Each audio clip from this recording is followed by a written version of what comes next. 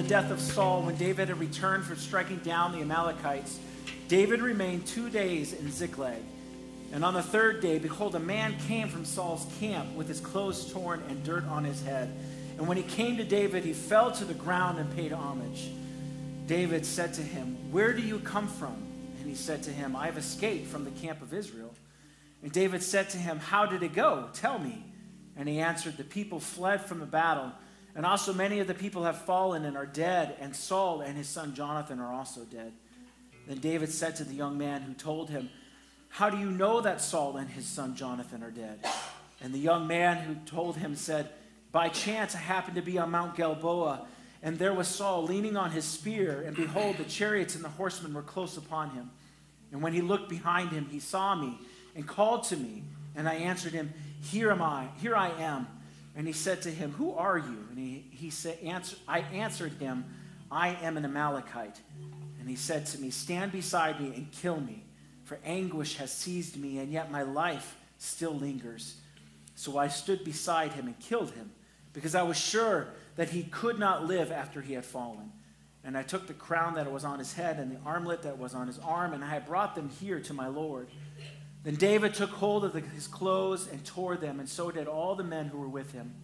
And they mourned, and they wept and fasted until evening for Saul, and for Jonathan his son, and for the people of the Lord, and for the house of Israel, because they had fallen by the sword. And David said to the young man who told him, "Where did you come from?" And he answered, "I am the son of a sojourner, an Amalekite." And David said to him, "How is it you were not afraid to put your hand to destroy the Lord's anointed?" And then David called one of the young men and said, "Go execute him." And he struck him down so that he died. And David said to him, "Your blood be on your head, for your own mouth has testified against you, saying, I have killed the Lord's anointed." Father, we pray that you would use these words to teach us, to guide us, to show yourself, your character, who you are to us, Father. Help us to submit to these words and to love them, to understand them deeply, and so understand you deeply, Father. I pray you would give me the words to speak, that they would not be my own, but they would be yours. And that should anything false come from my mouth, Father, that you would stop it dead on the ears of those who listen, so that only your truth is heard. We ask this in your precious name. Amen. Amen. You may be seated.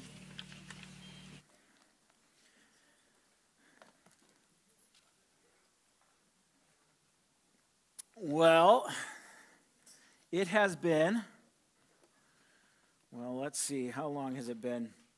4 months? It's been 4 months. We've been working through Titus at the beginning of the summer. Throughout the summer, we worked through 12 of the chapters of the book of Psalms.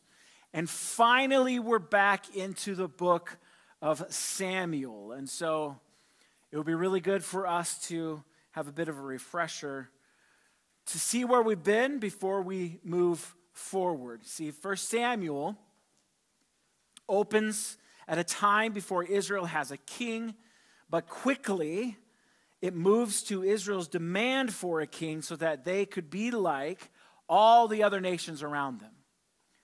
Basically, their request was to usurp the Lord as their king and to put a human king in God's place. And so God chooses Saul. He goes along with Israel. He chooses Saul to be their king, a man who was taller and more handsome than any other in Israel. In other words, he looked like a king. But within 6 chapters, we begin to realize he may look the part, but he does not act the part. And eventually God rejects Saul for his disobedience and instead anoints David a king, as king. And though Saul continued to rule for quite some time afterward, and even David served Saul faithfully in his army, eventually the two of them had a falling out, which is another way of saying very gently, Saul became jealous of David's success and popularity with the people, and so Saul tried to kill David on multiple occasions. And though David had opportunities of his own to take Saul's life, he refused to raise his hand against Saul because Saul was still the Lord's anointed king. David let God deal with Saul and resisted any temptation to enact his own vengeance upon Saul. And this is really important to remember for us to understand the situation that happens in 2 Samuel chapter 1. And so by the end of 1 Samuel, David has been on the run from Saul for quite some time, and Saul is continually at war with the Philistines, still trying to figure out a way to kill David and get rid of him. And the closing of the book, and you can go back, we're not going to read it, but you can go back to the end of 1 Samuel. It actually tells us Saul and Jonathan's death in a battle against the Philistines, the same battle that the Amalekite comes from, and he tells David about. Saul was badly wounded by an arrow, and seeing that his death was near, he asked his armor bearer to kill him. And when the armor bearer refused, he took his own life. And so Saul and his sons were dead, the army of Israel was routed, and so ends 1 Samuel. Perfect ending. It's like one of those, right? Like, what's a good book, a good chapter? You got to read the next one to figure out what happens next, right? It's like this cliffhanger. And that's the end of 1 Samuel. It's a cliffhanger. What's going to happen to David? What's going to happen to Israel? Is David suddenly going to take over? Well, you got to read the next book to see. And strangely enough, this was actually one book, and so they cut it off at a perfect time. They broke it into, rumor has it there were 2 scrolls, and so that's why there's a 1 and 2 Samuel. But there's supposed to be one book, one continuous story. And so 2 Samuel opens up with David returning and resting from a battle of his own with the Amalekites, when ironically an Amalekite brings news of Saul's death. And this man's account, I don't know if you noticed, is very different from the account of 1 Samuel chapter 31. But there's a reason for this contradiction, and this is a contradiction. Their stories differ. We may know the details of what happened to Saul, but David didn't know. And the Amalekite knew that David didn't know because David wasn't at the battle. And it seems he thought that David would be pleased to hear of his rival's death. Finally, David is free. He wanted to tell a story that would put him in David's good graces, but in the end, it only led to the Amalekite's death. His greed for David's favor and his contempt for the Lord's anointed actually led to a judgment of death. So that's how we're working through this story today. This Amalekite enters David's camp with his clothes torn, dirt on his head. This is a clear indication he's mourning. He's not dirty from the battle. He is mourning over the loss. He's mourning over Saul and Jonathan's death. Now, there's no concrete evidence that the man truly didn't mourn, but the context, when you bring it all together, and even David himself later on in chapter 4 points out that this man's deceitfulness was very apparent. He was not truthful. This man hoped that his appearance of mourning would sway any misgivings of David not trusting him. He falls to the ground in David's presence, and he pays him homage, it says in the ESV. He pays him honor and respect that was normally only given to a king. His point was very obvious to David. That king's dead. Now you're going to be king. Look what I've done for you.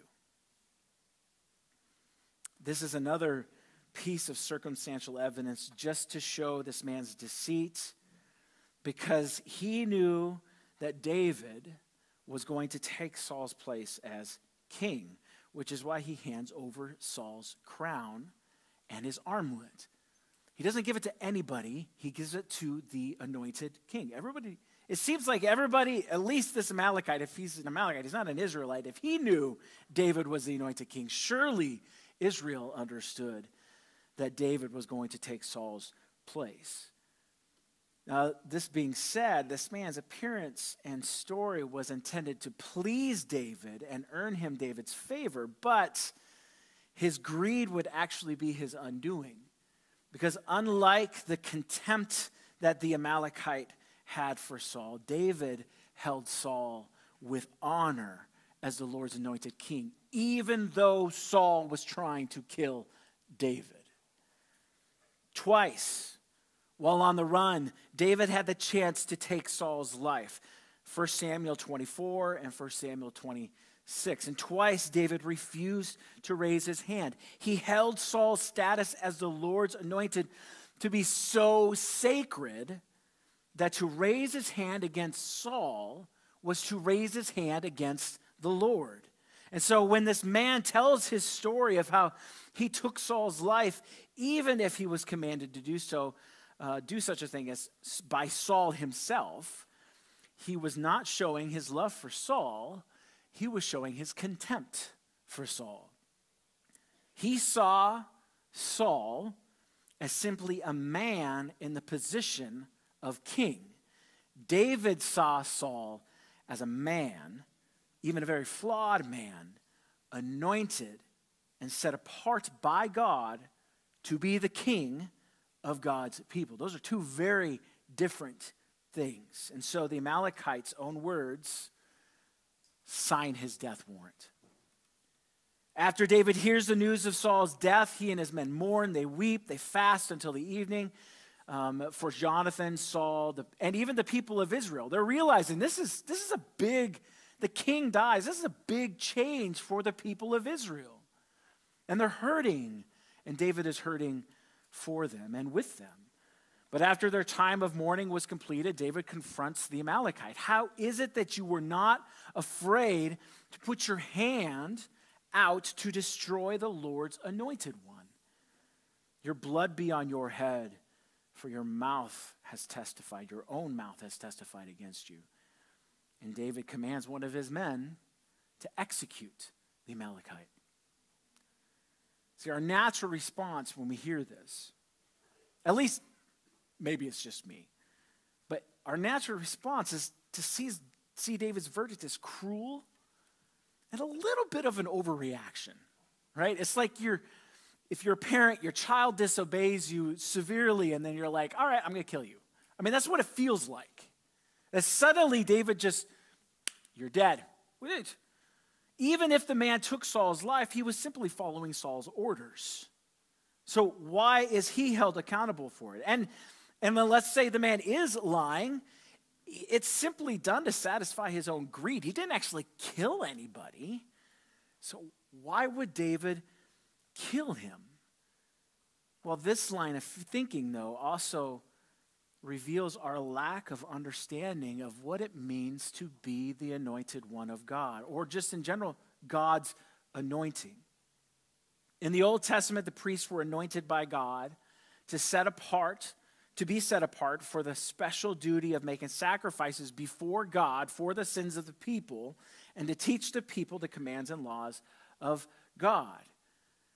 Only they were allowed to do that. No other tribe had that privilege. No other person had that privilege of coming before God and doing it because they were anointed by God. No other tribe was anointed by him.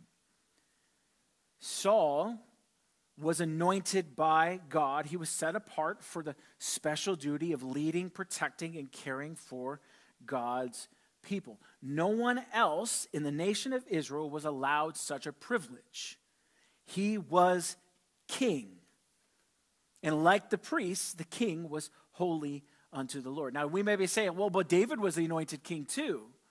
Yeah, but David subordinated himself to Saul. Saul was the first anointed king, and he says, you are my king. I'm going to follow you, and should God take your life, then I'll step into that role. But until that day comes, you are my anointed king because you were anointed by God.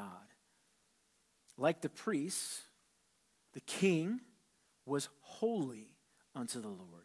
And to raise your hand against the king who was anointed by God himself is to raise your hand against God himself. David saw this. He understood this. He knew this, which is why he fled from Saul all the time. He refused to take his life. To take Saul's life is to usurp the authority of God. Again, an act David refused to follow through. And even Saul's armor bearer refused to take Saul's life. But the Amalekite, according to the Amalekite, had no problem with killing Saul. He didn't even hesitate. He goes, I walked up to him, I stood next to him, and then I killed him. And then I took his crown, and then I took his armlet, and I did it because I knew that he was going to die anyway. So I might as well just do it, and then I can grab this stuff and then bring it to you. How different from David's attitude, how different from the armor bearer's attitude. He should have been afraid to destroy the Lord's anointed because the penalty of such an act is death. His act of belittling and rejecting the Lord's anointed was a belittling and a rejection of God himself. Saul was not perfect. David was not perfect. But God had anointed both of them, in this case specifically Saul, to be his representative. He, in the position as king, was a representative of God to the people of God. And if those people kill the king, they are, in essence, belittling and looking down and rejecting God himself. Now, I know that's quite a statement to say that, but before we get into that, because then you go, okay, well, then how does that apply to us today? I feel like we need to point out a few dangers in interpreting biblical historical narratives. Okay, this is a biblical historical narrative. Now, we're in Titus, which is it's called discourse. It's a teaching. It's a letter that is written, and it says, you should believe this, you should believe that, and do this, and this is what this means. Preachers love that because usually it's laid out just perfectly. And then you go to the book of Psalms, which is made up of a bunch of songs and poems, which is a lot of symbolism, there's a lot of allegory, there's a lot of different kinds of language. This means that, and this represents this, and emotional language. And you understand those two, or you read those two differently. You cannot read a letter from the IRS the same way you read a letter from your loved one, or a love letter from your spouse, or your, should I say boyfriend or girlfriend? Is that legal here? Can I say that? I don't want to push anything, sorry parents, okay? You read those differently, right? It just makes sense. You read a textbook differently than you would a song. So it makes sense that when we read it in Scripture, you're going to read those differently. Well, now you go to a narrative. You read a novel differently than you do a science book, and differently than you do a popular song. And so when we look at narratives in the Bible, we have to be very, very careful because our temptation is to place ourselves directly into that story. The greatest example, okay, and I loved it. I couldn't wait to get to David and Goliath because preachers, and I think just Christians in general, we totally take that story out of context. We put ourselves in the story. Our temptation is to make ourselves David and any difficulty in our life Goliath. Or the underdog of a football game is David, and the one who's supposed to win, that's Goliath. And so there's this underdog. Even the world, the secular world uses that David and Goliath battle. You're like putting ourselves in. That's not at all what the story of David and Goliath is all about. And if you remember when we went through that, this was the big phrase I said: you are not Goliath, you are not David. You may be Goliath, actually, which is really scary. But the reality is, we're not David. If we are God's people, we're more than likely actually the army of Israel.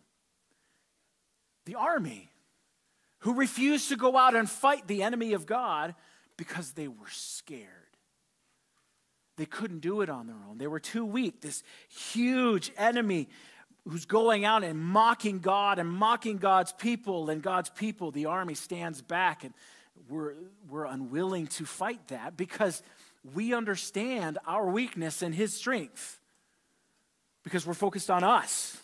That's what the army did. And yet, what did David do? David went out as the anointed king, and he fought the enemies of God.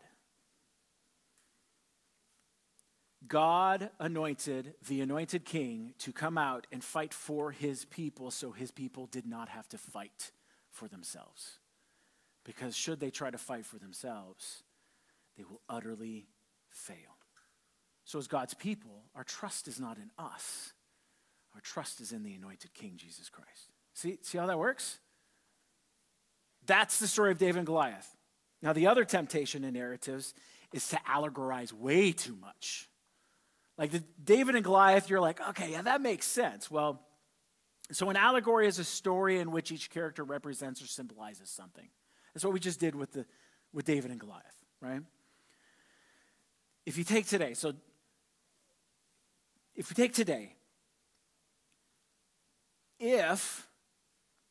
well, you have to ask the question, who does David represent then in 2 Samuel chapter 1? He's the anointed king, right?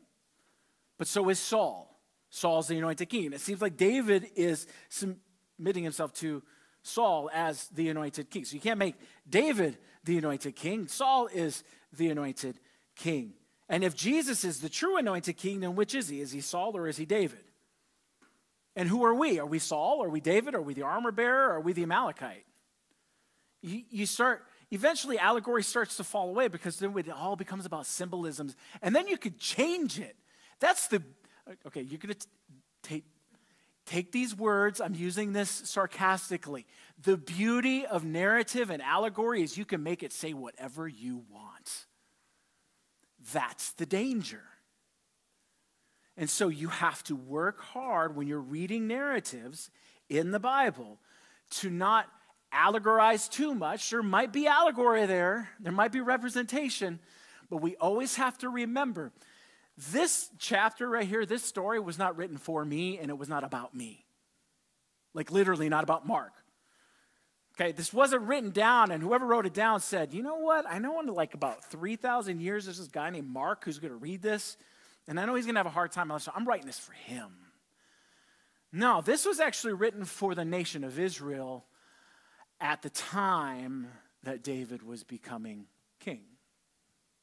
And it was compiled together later on when Israel is in exile in Babylon. All these stories, all these books were brought together, these narratives, these Old Testament narratives. That's who it was written for. It wasn't written for me and it wasn't written for you. Does that mean that it doesn't apply to us and that we have nothing to learn from it? No, that's not what that says. You were not David. You were not Saul. You're not the armor bearer. And you're not the Amalekite directly. But if you can sit back and we go, okay, so then, if we can't allegorize too much, and especially if the narrative doesn't hold up to us using that interpretation, and I don't want to make the water too muddy. You see how I did that? A little allegory there. So how do we handle this? How do we bring this? If I'm not David, if I'm not Saul, if I'm not these other characters, okay, how do I handle 2 Samuel chapter 1 or any narrative? You gotta figure out what's the point. What is the author of the narrative trying to say to the nation of Israel through these words? We have to figure out what is he wanting to teach the original audience? And then take that teaching and then bring it into our lives as God's people and say, okay, so now what can I learn from this? So in this case, the Lord's anointed king, Saul, is holy and sacred to the Lord, and raising your hand against him brings judgment of death. That's the point of this story. So when David's coming to power, and this is written, and the people hear this, and they know David is God's anointed king, to stand up and resist him says what? You are against God, and you're bringing upon yourself the judgment of death. That's pretty powerful. It's pretty powerful. You say, well, then that's just David using it politically as propaganda. No, David did the same thing with Saul.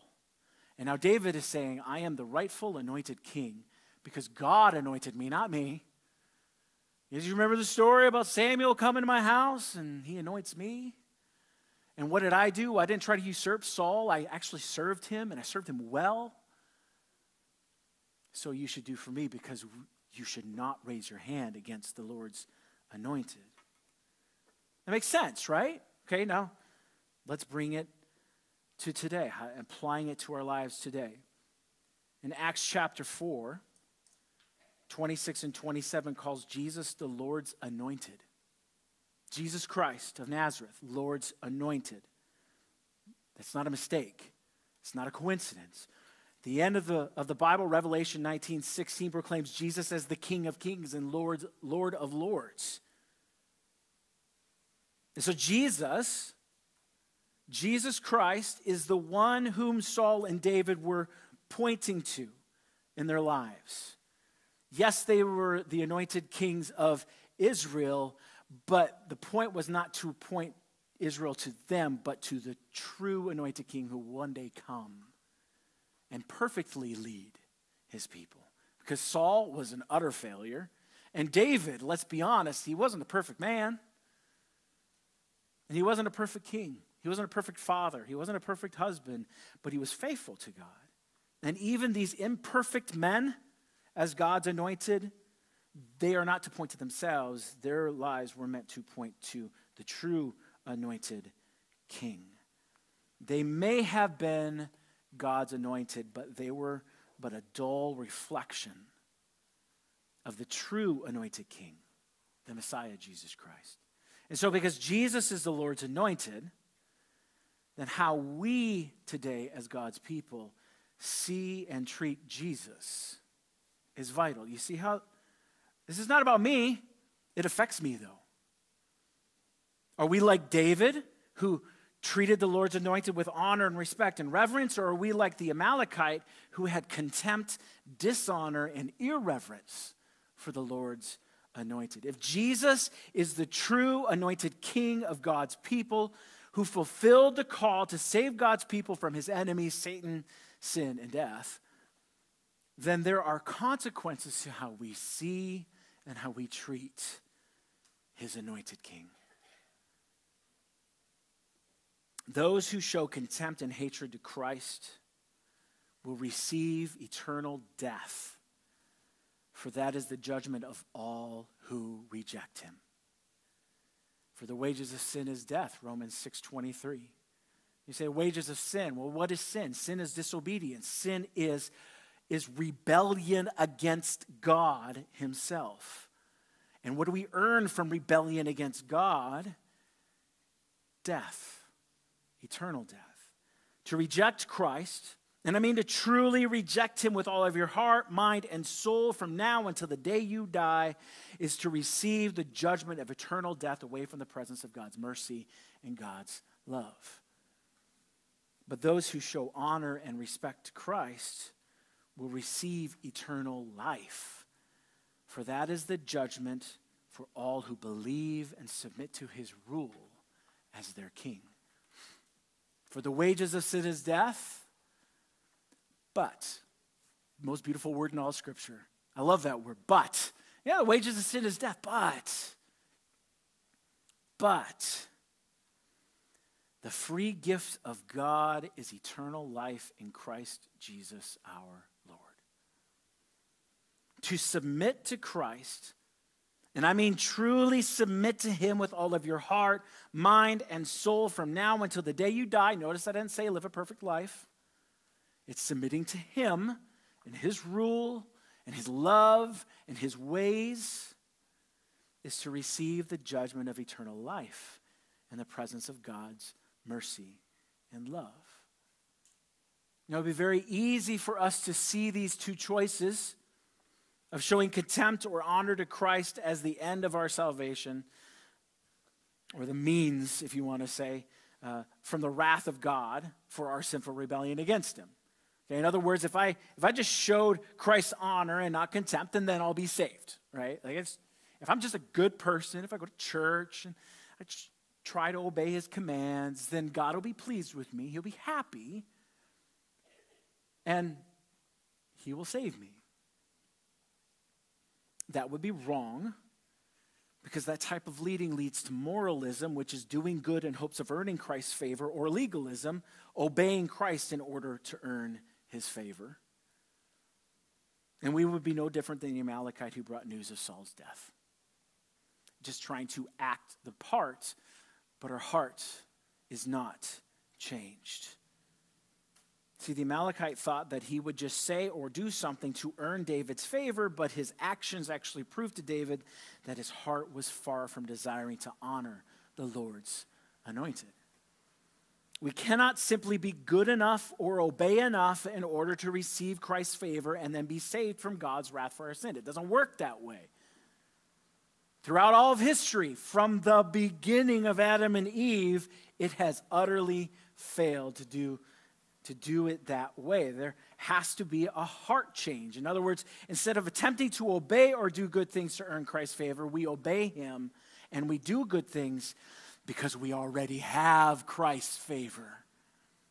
We don't need to earn God's favor. We don't need to earn it. He's already given it to us.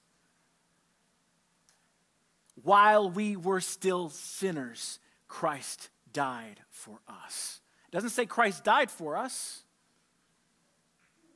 And so then we're no longer sinners. We are sinners. We were sinners before he died for us. While we were in rebellion against him, he gave his life and shed his blood for us. See, the truth is made clear in Ephesians 2:8 and 9. And I know we keep going to that passage over and over and over again, but I see it as the clearest and most understandable explanation of the gospel message of salvation through Christ. For by grace you have been saved through faith, and this is not your own doing, it is the gift of God, not a result of works, so that no one may boast. You see, the grace of God, the salvation of us by God, and our faith in God are all gifts of God to us while we were still sinners, while we were still in rebellion against him. They are those things, his grace, his salvation, and the faith that he gives us. None of it is ours. None of it is our works. Nothing of our doing can give us them. They are a result of God's free gift to us, so that no one can boast of their own good works or obedience of Christ. If our salvation from God's wrath for our sins could be earned by us, then we would certainly be right in giving ourselves the credit. But there would be no need for Jesus then. If I can earn God's favor, then why would Christ have to die? Why would Christ have to be obedient? Our faith, his grace, and our salvation are given to us by Christ, and so he gives us, or we give him the credit. He gets the credit from us. You say, well, didn't you just say that how we respond to Christ as the Lord's anointed king determines whether we receive eternal life or eternal death? Yes, that's true. That is absolutely true.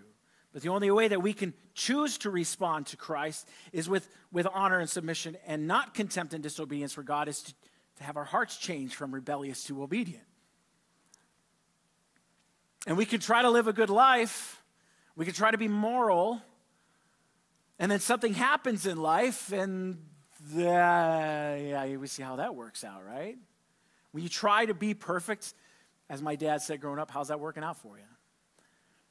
It doesn't work. We have to be perfect, perfectly obedient. And so the only way for us to actually be obedient to God, because we're imperfect in our obedience to God without him, is for him to give us the gift to change our hearts, to be softened by him, so that our hearts will then freely accept that gift of grace and salvation and faith. You see how that works? In and of ourselves, what can I do? I can't do anything until God changes my heart. He gives this gift to those whose hearts are changed by him. He saves us. And so then we can say, if you confess with your mouth that Jesus is Lord and believe in your heart that God raised him from the dead, you will be saved. So does your heart and life reveal your contempt and hatred for Christ as the Lord's anointed? Only you can really look at the depths of your heart, right? We can all put on a good mask of obedience and moralism and legalism and look the part. We do it really well. You ever come across somebody that you're irritated with and you put on this face of like you're really happy to see them? Oh, come on. You're all looking at me like I'm not going to admit that. Of course you do. Of course you do. And you say, well, I'm showing them grace. We put on a mask. We do it really, really well. I'm not saying it's right. We do it, though.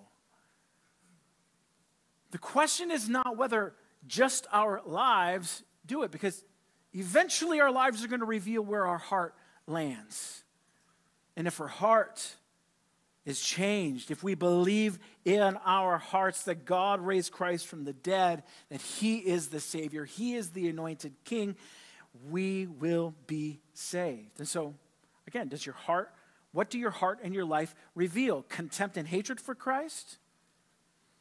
Then all you will earn is eternal death and hell away from God's mercy and grace. That is not a popular message, but that's the truth. We cannot leave this place without expressing the truth of God's redeeming power to save us and the utter folly of trying to save ourselves.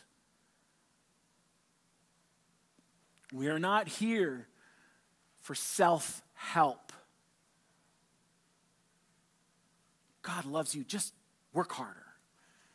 No, it's God loves you, and so he's changing you so that you can be more obedient to him. If your heart and your life reveal your honor and love for Christ as the Lord's anointed, then hear these words. Stand firm in the confidence that you have already received the favor of the King, and eternal life in heaven is already yours. You already have it, and nothing can take it away. That's where the joy comes in. We submit to the anointed King. We love and we honor because God has changed our hearts, and we go to him instead of ourselves. We receive the joy of eternal life. Yes, I will die from this earth, but my soul will live forever in the presence of God in heaven. And so you have to ask yourself this question: which am I? Which one am I? Again, if you realize that you don't love Christ, you hate him, you might put on a good mask, but man, deep down, you despise the Bible, you despise his commands, you just want to do your own thing. Man, that's a dangerous place to be. And you are in danger. I can't see your heart. I can't say you're not saved. I mean, your life may not be showing it. You know your heart, and God knows your heart. Hear his words, submit to him. Stop trying to earn his favor and just bask in him. And the ironic thing, when you let go of that, he changes your heart. He's changing your heart. And so you submit to him, then you receive that joy. You receive the contentment of no matter what happens in life, good or bad, God's got it in his hands. Because I am his. I'm his. I belong to the anointed King. So I don't normally do this, okay? Because I trust God's sovereignty, and of course that totally sounds like now that I'm going to change things. I don't trust God's sovereignty. That is not true, okay? The worship team, why don't you guys come forward? You're going to play that last song. We have to sing, there is a fountain filled with blood. Okay, that's super gruesome, right? You're like, why are we singing this? This is like a fountain just totally filled to the brim with blood. That's disgusting. Well, you got to go through the rest of the song.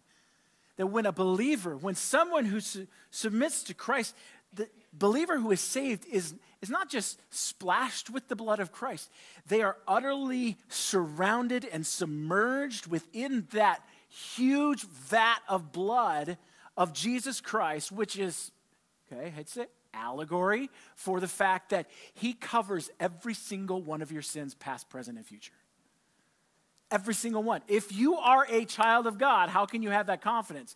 Because God's word says Jesus' blood covers all sin once and for all. So there is nothing in your life right now, or even tomorrow, a sin that will remove that blood because it is so overwhelming and so covering your body as a child of God. There is nothing that could take you out of that fountain. And those words, don't look at the gruesomeness of it. I mean, I guess in one way you can, but what I'm trying to say is look at the beauty of those words. There is a fountain filled with blood, and that blood covers every single one of my sins. It doesn't give me freedom to just go ahead and sin and do whatever I want tomorrow or today. They're covered.